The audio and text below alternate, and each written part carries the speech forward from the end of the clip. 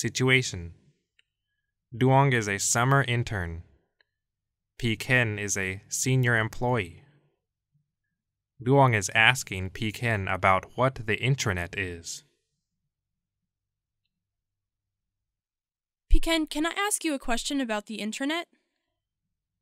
Yes, of course. What is the intranet? Well, the intranet is a kind of private computer network. What is the intranet used for? The intranet is used for seeing and exchanging information within a company. Who uses the intranet? Most users are employees of the company. Can employees send an email to each other? Yes, of course. So the intranet is like a private version of the internet. Yeah, you can say that.